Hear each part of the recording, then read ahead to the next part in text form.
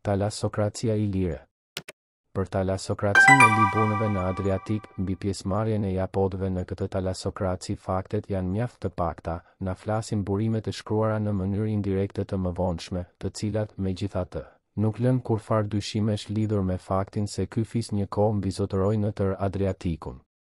Së pari kemi lajmin për praninë e liburnëve në Picenum, të cilin e përmendëm më parë, mandej lajmet e autorëve antik për praninë e tyre në ujdesat Var, Lastov, Bile edhe në Korfuz në detin Gjan. Simbas Teopompit liburnët themeluan qytetin Adria në Itali, ndërsa simbas Florit, liburnët shtrieshin në përtër detin Adriatik, longisime për totum Adriani Maris Litus Eftisi. Më i rëndësishmi në mesin e lajmeve e autorëve antik është ai që na ka lënë Straboni, v. 269, sipas të cilit në vitin 734 para erë Bakiadi i Korinthit, Hersikrates, arriti t'i përzër liburnët nga Korfuzi, Korcyra. Ky fakt na tregon për dy gjëra të rëndësishme. Së pari është dëshmi se deri në atë kohë liburnët kishin qendrat e tyre strategjike bile edhe jashtë detit Adriatik dhe e dyta. Ky është konflikti më i lashtë i dokumentuar historik midis grekëve dhe ilirëve. Ky konflikt është i pari në mesin e një vargu luftërash për dominim e rrugëve detare, të cilat qysh prej neolitit e këndej kalonin në përbregun lindor të Adriatikut.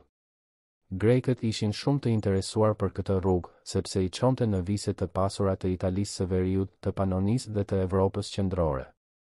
Kjo është e njëjta rrugë e vjetër, tradicionale në për të cilën ndikimet kulturore nga baseni i Egjeut dhe në përgjithësi nga mes dhe ulindor depërtuan nga veriu qysh prej epokës së neolitit dhe në për të cilën në epokën e bronzit kalonte pjesa e rrugës së qelibarit që nga Evropa veriore, çonte së pari në për rrugën toksore deri në Adriatikun verior, e mandej në për det deri në Greqi.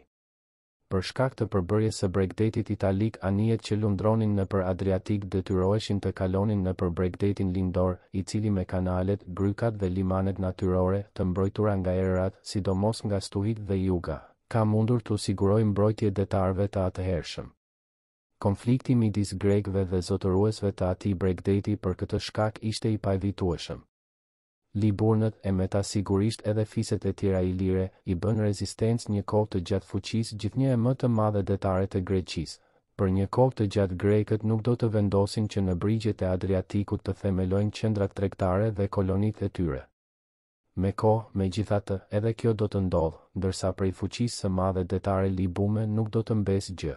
Të shtyrë nga njëra anë nga grekët dhe nga ana tjetër nga fiset e ndryshme italike liburnët që në shekullin vëpara erë bëhen fuqi e shkallës së dytë ushtarake. Fiset e tjera ilire vetëm më vonë do të paraqiten në skenën historike si faktor politik. Në të vërtetë, në kohën kur në bregun lindor Adriatik nuk ekzistonte ndonjë fuqi e organizuar detare e ilirëve, ndodhi edhe depërtimi i fuqishëm i grekëve në brendësi të Adriatikut si dhe kolonizimi i bregdetit ilir.